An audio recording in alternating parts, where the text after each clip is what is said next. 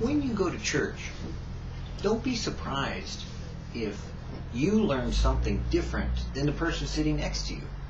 Or let's say you go to a sermon or a Bible study, either on a Sunday night, or whatever day of the week that you choose to assemble yourself together to hear the Word of God. God has given every single person that calls upon the name of the Lord His Spirit. Now, the work of the Holy Spirit for those that are calling upon the name of the Lord is for salvation. That first priority that the Spirit of God has in a person is to convince and convict a person to come to the place of acknowledging their own sin before God and asking God to come into their life through Jesus, His Son, whom He has sent to be the propitiation, or to be the substitute, to be the person who takes away the sins of the world, who takes away the sin that the person who is not saved needs to have removed in order to hear what God would say to them personally. Because that's why Jesus came. He came to restore a relationship that was broken. He came to remove the deafness and the blindness that most people have before they get saved. Because they may think they know what they're doing, but in reality of eternity and what God is doing, they haven't a clue as to what actually is happening. So the first priority of the Spirit of God to those that are calling upon the name of the Lord to be saved is for salvation, to cause that person to come to a realization of what Jesus has done for them. The second part of that is that once they do ask Jesus into their life, then it's not Jesus Himself per se that comes into their life, but the Spirit of God comes in as a earnest, as a down payment, so to speak, as a part of God in them, to begin to work inside them, to change things and rearrange things, to make them into the image of the only begotten Son of God. Because we're told in 1 John, he who has the Son has life, but he who has not the Son of God has not life. You must be born again. That which is born of the flesh is obviously flesh. But that which is born of the Spirit is spirit. And you can't see the Spirit any more than you can see which way the wind blows. And so too is everyone led by the Spirit of God. You don't know where it's coming from, and you don't know where it's going. You don't know how you got it, and you don't know how it was taken from you. So when the Spirit of God begins to work in a person, they become born again. Not of the flesh, but rather of the Spirit of God. And so the Spirit of God begins to teach them, to instruct them, to cause them to understand the Bible, the Word of God, in a way that they could not understand any other way. The only way they're able to comprehend anything in Scripture isn't with the intellect. It isn't with intelligence. It isn't with logic, and it isn't with knowledge. As a matter of fact, it's by way of inspiration that we have any intelligence or knowledge of the Word of God. Because it's the inspiration or the inspiring of these written words inside of us that causes faith to grow.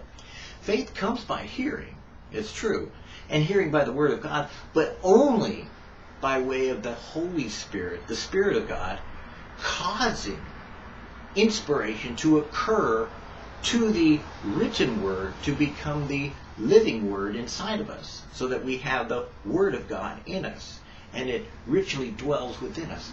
You see, that's where the Jew made the mistake. The Jew thought, in reality, that if we knew the Torah, if we know the law, if we love the law, if we make the law our idol and our God, then we have all that God said to do. And so we have no unrighteousness in us. We have created righteousness. And of the Jew, according to the Mosaic law, even Paul declared, as far as the law is concerned, I was righteous. And many Jews feel that way today. As far as the law is concerned, they have been made righteous according to the keeping of the law. But you see, something happened before any Jew could make that declaration. Jesus came and changed the law. He fulfilled it and added more to it. He gave the realization of what it was meant to do, as well as how to accomplish it, Because the law was meant to be instructions and directing us to the righteousness of God, not to be fulfilled of it, but to come into relationship with Him, not by separation of being far away as though standing at the bottom of the mountaintop and looking up, but rather going up the mountaintop and sitting with Moses and having a conversation with God. You see, if you have conversation with God, you have His righteousness, because sin cannot stand in the presence of God, for He is holy. It must be covered. And the realization is, the only way we can approach God is in the Spirit of God, or in Jesus. And that's why the blood of Jesus Christ takes away and purges all of our sins. We learn that as we study it and as we apply it. So, a lot of times people go to church and they have these wild ideas coming out of church that they run with because they heard it in church. But does that make them wrong, or does it make someone else right? You see, the Spirit of God may be working on a person that's sitting next to you. They may be going through a divorce, or they may be experiencing adultery. They may be fornicating. They may be watching pornography. They may be doing all kinds of sexual sin.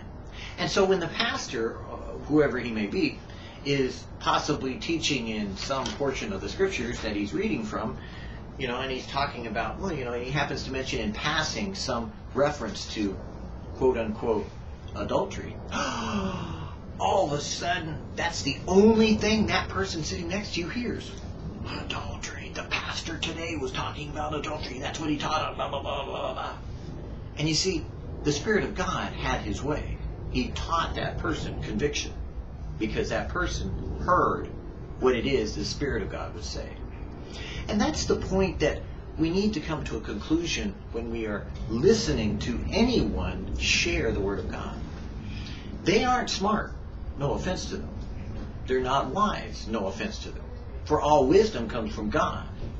In reality, all knowledge comes from God. As a matter of fact, if any man lack wisdom, he can ask of God, who upbraideth not, but giveth to all men liberally. So that person sitting right next to you in church is as smart as the pastor standing up in front of the pulpit, or bema, or standing on stage.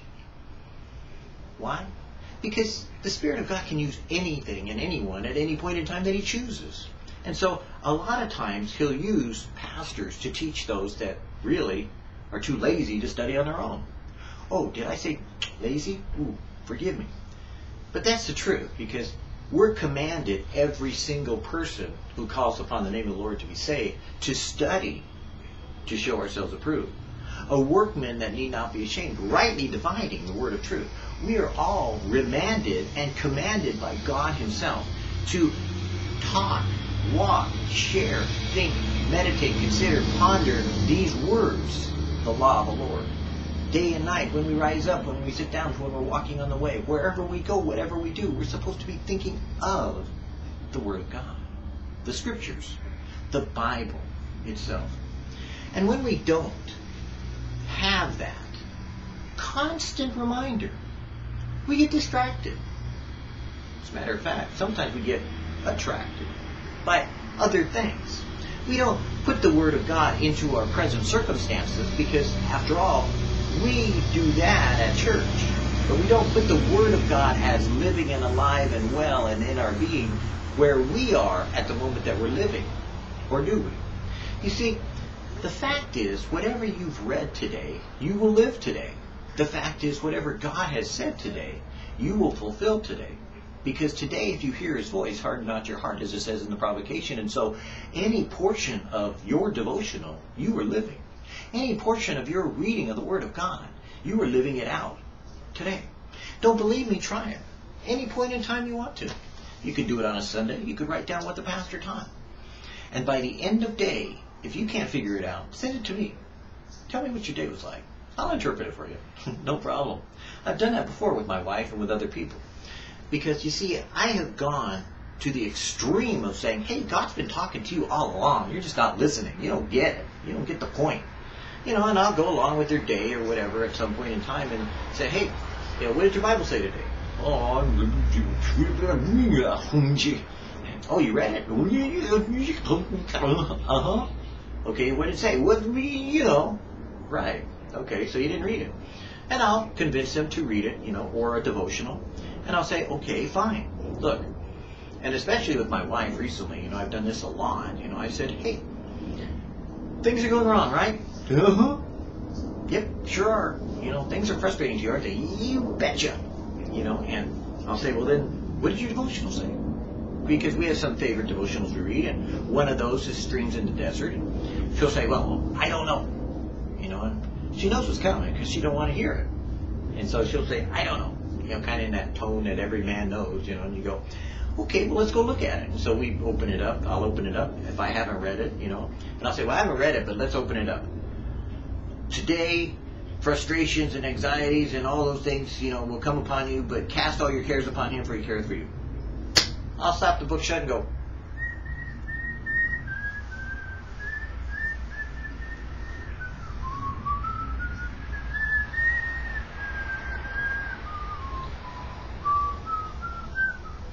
because I know God is working on her. I know God is speaking to her. And you do too. You know God speaks to you. You obviously understand that. You know darn well that if you sat down and wrote down just whatever it was that you read, by the end of the day, if you compared it to what you went through, you know you're living out whatever it is you're reading. I even cheat. I sometimes read ahead. And I plan out my day accordingly. If it says, woe unto you, that, these things are going to happen and come upon the world, blah, blah. I don't go out that day. Because you see, Proverbs 3, 5, and 6 tells me to let the Lord lead and guide. And if I'm not paying attention, I'm liable to get into some contention with not just Christians or non-Christians, but with life itself. So I choose really to walk in the Spirit and listen to the Lord as he speaks, than to choose to walk in my own understanding and my will and not accomplish his will. So in far sight and near sight, for me, it is so obviously easy to hear God's voice. It is so blatantly manifest that how can you not know if God is speaking to you? Because God uses the circumstances to validate what he said. God uses the circumstances and his word to validate what he's leading. God uses those things to prepare you for listening. And as you grow in those things, you begin to hear audibly his voice. Because there's coming a time when you don't have time to refer back to what you forgot to read that day. There'll be a time when you're running off and not paying much attention. And you might be heading headlong into destruction. And those are the times when God wants to speak directly to you, because he does. He has. In my life he has, and in the life of my family he has. Almost each one of my family members has heard the voice of God speak. In some way, in some time, some portion of their life, God has directly said something bluntly and was profoundly challenging the person at the time. For me, I was kind of like, God spoke to me, and every time that God has spoken to me, it's never been not challenging. It's always been comforting, but challenging. And you don't feel like, running away. You just feel like, wow, he knows me. It's just unbelievable. And all I can say is, when you go to a church or when you go to hear someone speak, don't be surprised if that's the voice of God being spoken through a person, or through the written word of God, or through the audible voices being spoken, or through the music sometimes being shared, or sometimes a song. But don't leave it there. You see, God doesn't speak the same way over and over again to you. He's not going to become a magpie for your entertainment, where you can just go, oh, well, I have this Bible reading plan, so I'm going to see what's going to happen, next year. Don't think God's going to honor your faith that way. Because, you see, he wants you to grow up into the full stature of what Jesus had and Jesus has, which is a personal intimacy with God alone. And that's what you should have if you are in church doing what church wants you to do. which is to respond to the Spirit of God as some guy gets up in front of you and just shoots off his mouth about what he's learned. That's basically what it boils down to. Now, you may love your pastor or minister or preacher, teacher, whatever he may be. I don't see too many teachers, out there nowadays, because most of what people call teaching, if he's standing up there and talking and he's the only one doing the talking, that's preaching. Doesn't matter what you call it. It's still preaching. Bottom line. Sorry. Just doesn't work any other way. Teaching is not the aspect of, we sit still and just don't say a word. Don't ask questions. Just take it in. And that's not teaching. That's preaching, no matter how you look at it. Teaching is the aspect of learning and teaching and equipping and giving the tools in order to develop a process of instigation of the acquiring of wisdom through the application of knowledge and experience in a format that we call teaching. And the whole idea behind teaching was you had to live with the person in order to be taught. We don't do that nowadays. We could, and in the Jesus movement, some did, but it's really not what goes on nowadays, not in church. Although some aspects of it do go on in other arenas, which is kind of nice to see. So maybe your church is going a little farther down the road and become a little smarter about it than just preaching. But still, when God uses that capacity of a person to be standing up in front, He's not the one doing the talking. He's doing the walking. But God is doing the talking. And so you need to be acutely listening to what it is that God would say to you, not what the man would say to you. Because a lot of times nowadays we have lots of opinions and ideas and thoughts coming from a variety of circumstances that even in a pulpit you'll hear maybe a little bit of GodSpeak and a whole lot of ManSpeak. And ManSpeak is nice because it really appeals to our flesh. We really get all hyped up and enthused and jazzed, and it kind of makes us like pay a little more attention. But the bluntness of when God speaks is that you can't deny it. It fits you, and you know it. And that's the difference between what you should be looking for at church as opposed to what you're hearing for in church. You should be looking for God speak instead of man speak. Because I see lots of schlick pastors, and they become schlick. Most of them, maybe, got saved at the same time I did. They got quite a shtick going right now. It's like, they got this format that works out really good for them. It's like they take this scripture and kind of make these personal application points, and then kind of organize it in, context of the scripture. Get a few scriptures here, a few references, have a flip back one and a flip forward one, and then have one in between, and kind of get these through, and then like put your little notes on the side, and have them all inscribed, so that way, you prepared yourself to share the Word of God. After all, that's what Jesus said.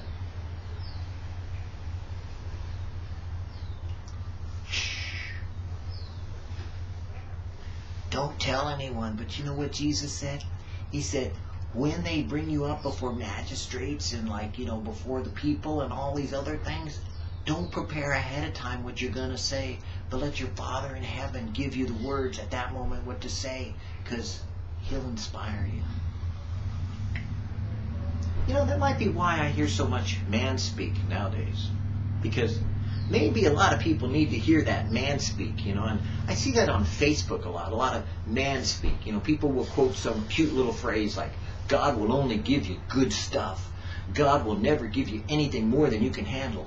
God is going to give you a bountiful, money-laden, roses-covered life, that's just so full of joy and peace that you're just going to dance into the streets of Jerusalem. Really? Man-speak. Because you see, my God tells me, deny myself, take up my cross, and follow me.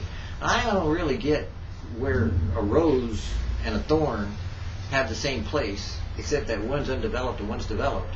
And that, I could look at my cross and be thankful for it, because I'm kind of, killing off the old man and trying to live after the new man. But somehow I don't get the gist of this, man-speak Christianity that some people get into. I'd rather hear God speak. And you know what? The beautiful part about church is I'd rather hear God speak through you than hear God speak through men of God. Because you see, men of God I've heard over and over again. I've sat under lots of great men of God. You know, and I know when God is inspiring them. And I know when man is conspiring in them. You know, and I know when it's, you know, like pre-programmed. And I know when it's like, you know, not part of the program. As a matter of fact, I even knew a pastor who used to practice, you know, when the Spirit of God was going to speak. And I thought, wow, if that's worship, I don't want any of it. No offense. Or, you know, you have your timed, certain time span of, you know, repeat 3 times and say this and do it over again, blah, blah, blah. There's no inspiration, but there is lots of confirmation of just how much time you got left, buddy, before you get off that stage and let me get my word out. Or, we are, of course, the worship leaders, so we will have the Spirit of God here. Okay, you know, just like this hummingbird, it just flew by, you know. I don't think we need to be led by manspiration, but we need to be inspired by God's Spirit.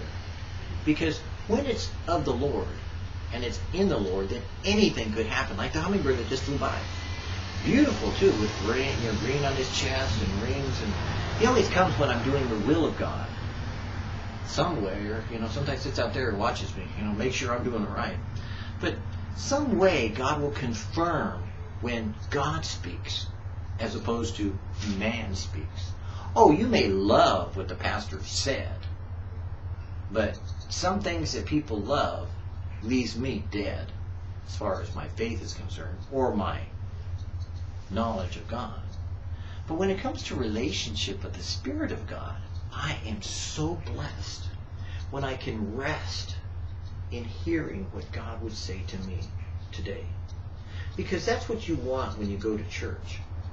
You want to not be blessed by being, entertained by worship, or we got our worship time in. That should have been taken care of before you ever went to church. You should have already had it done and over with before you got out of bed even. Oh, how can you do that? Sorry, you don't know how. Get personal with God, He'll show you. Get real and He'll let you participate in His style of worship in spirit and truth. Because spirit and truth doesn't happen inside of a sanctuary where everybody can be seen. Rather, it happens alone with God, where no one else sees but your Father in heaven. So, while corporate worship is nice, you have your reward already. And you walk out fully rewarded. But God wants to and desires that you should come to a place of more than just being man-fed. But God wants to make you spirit-led.